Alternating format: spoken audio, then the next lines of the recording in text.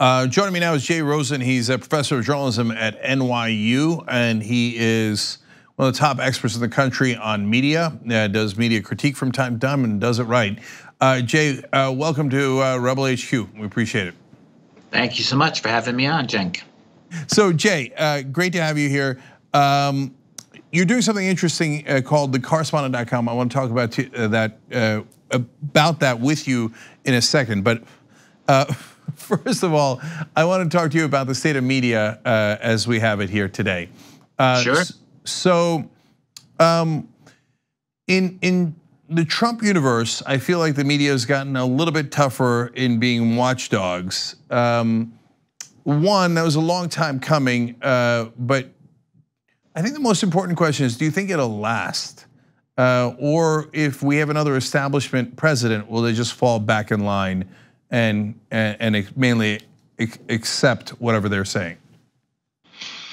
Well, it's a very difficult question to answer. I think they have been shaken a bit by the media climate that they're living through. They certainly had to change some of their practices because of how extreme Trump is. But they're still very powerful forces in the mainstream media that favor on the one hand, on the other hand, world and a rough symmetry between the political parties.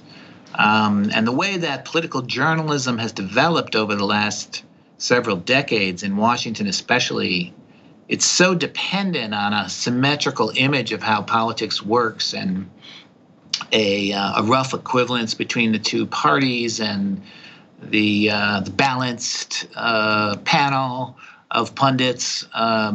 Those things are hugely ground into the assumptions and also the professional experience of the journalists in Washington. So I don't know. I would be a little skeptical that it would snap and that it would change. I think it will probably most likely evolve back to normal if there is a semi-normal administration next time.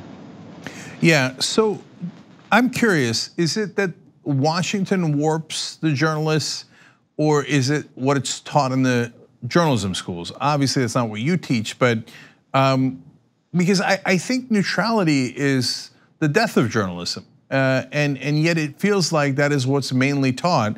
But I don't know nearly as well as you do in terms of what's ingrained in reporters if they go through journalism school. Well, there has been some progress on that. There's a greater willingness to call a lie, and even though it doesn't happen all the time, that's still a significant difference. There are people like Jake Tapper who say it's really important for journalists to take a stand in favor of facts and truth, even though he then adds it's important to be agnostic on policy and to be nonpartisan. So it's the idea of standing up for truth is there, but I think what's happened in political journalism happened several decades ago when the profession of political reporting took a wrong turn and began to focus on the inside game. And political reporters became, in their eyes, specialists in how the game aspect of politics is conducted. So they began to look at the world through the same lens that the pollsters and handlers and strategists and consultants do. And when they did that, they severed their connection to a live democratic public, and they began to look at the electorate through the eyes of the people paid to manipulate it. And that's what I call the savvy style in political journalism, and I'm a critic of that style. I've tried to develop a running critique of that way of doing things as a journalist.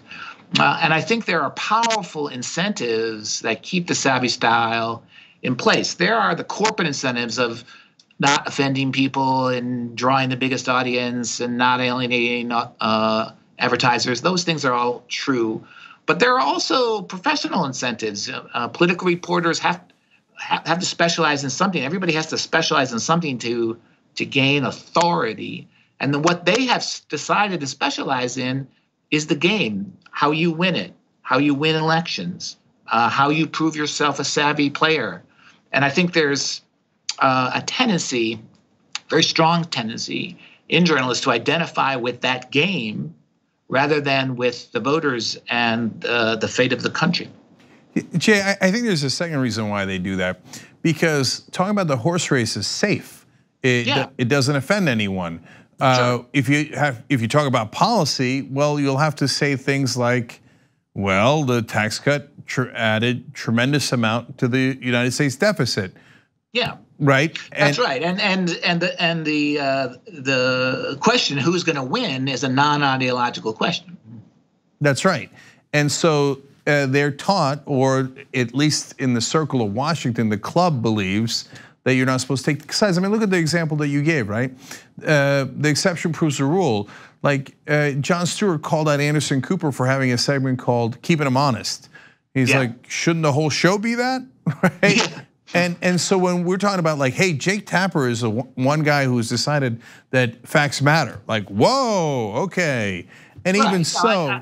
I see that. I'm just saying that the germ of the idea is there. He recognizes the idea.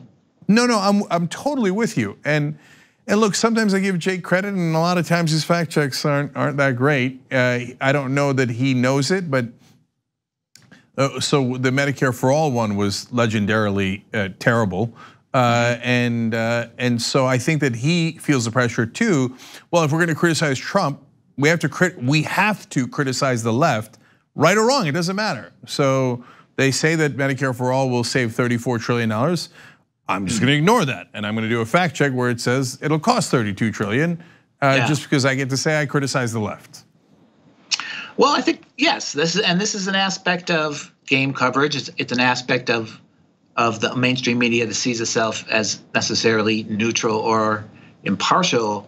A different lens on politics would be a problem-solving lens. If you were determined to report on how a problem like lack of adequate medical care for a huge portion of the country can be solved, then your bias would be towards that, towards talking about that and who has real solutions as opposed to illusory ones.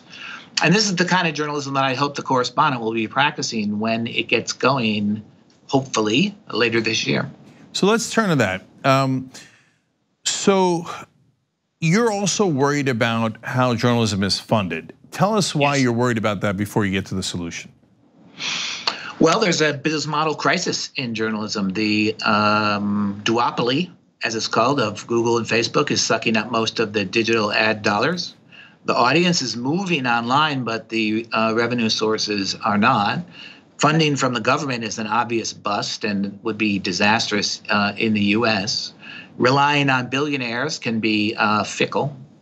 And the result is that, especially in local journalism, but also in other parts of the craft, there is at the moment no viable business model for public service journalism.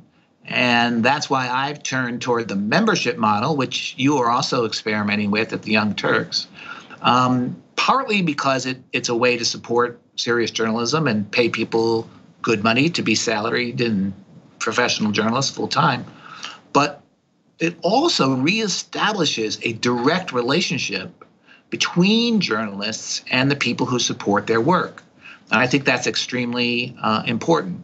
Finally, I think the advertising economy, the attention economy as a whole, especially online, is responsible for many of the things that people really hate the most about news today.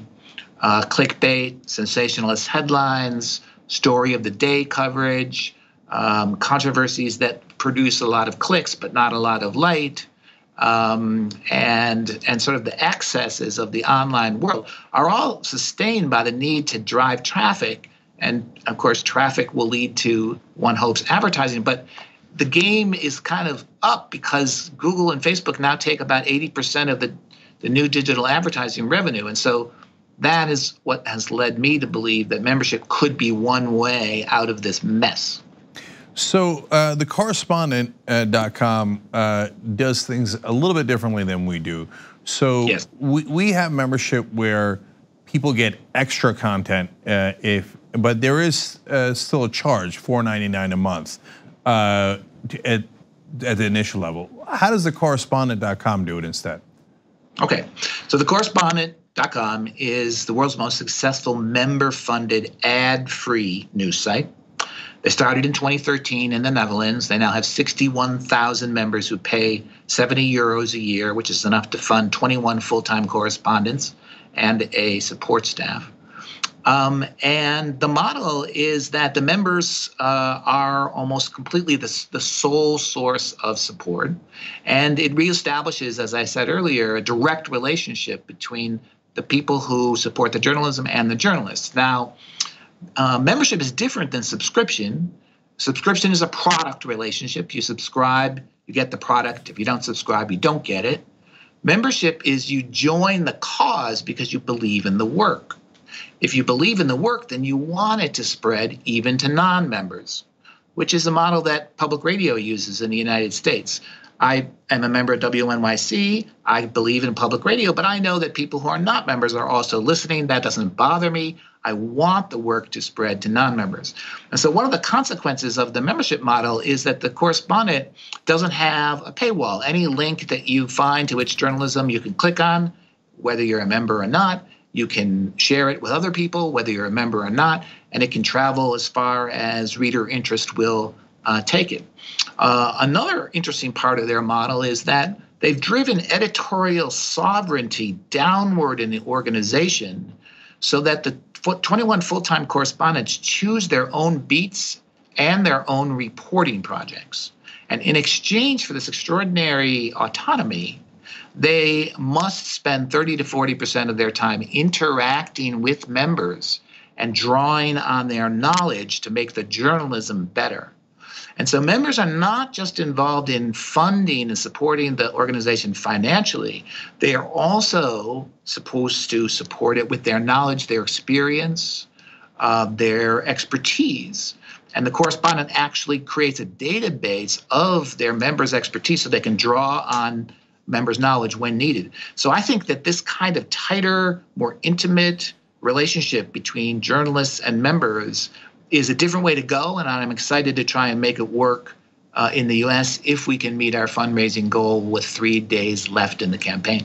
Right, so we here at TYT are also in the middle of a membership drive, but I brought you on to promote yours because I believe in journalism, and I believe that I think what you guys are doing is great and amazing, and I wish it a ton of success. So, but you got to hit a goal, right? Tell us about that. We have a $2.5 million goal, 1 month campaign, November 14th to December 14th. We are about 2.1 million now, so we're getting very close. We have over 30,000 members from over 100 countries around the world because the correspondent is going to be an English language news site. And so we're close, but we still need support. And if we reach the $2.5 million goal, then we'll have enough to launch a stripped down sort of minimum viable newsroom version of the correspondent. And then from then on, it will be the journalism and the product that develops further members. And so the idea is you raise enough to start, and then the product carries you from there. And so if the campaign is successful, the correspondent will then hire a staff and begin producing journalism sometime in the first half of 2019. All right, sounds great. Everybody check it out, thecorrespondent.com. And Jay is doing this voluntarily to help them out because he believes in it. Yeah, not getting paid for this. Yeah, not getting paid at all. I just wanted people to know that. So Jay Rosen, professor of journalism at NYU, thank you so much for joining us. Really appreciate it. Thank you, Cenk. Thank you.